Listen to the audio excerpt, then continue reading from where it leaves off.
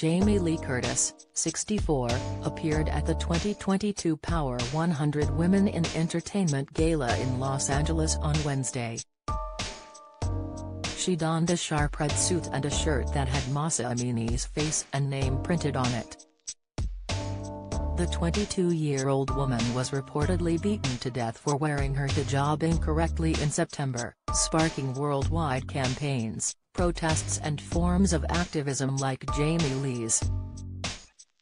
Jamie Lee also presented the Chuck Lorre Family Foundation Scholarship alongside actress Janelle Monáe. She also caught up with her fellow 80s star Jennifer Grey, who acted as the iconic baby Houseman in Dirty Dancing.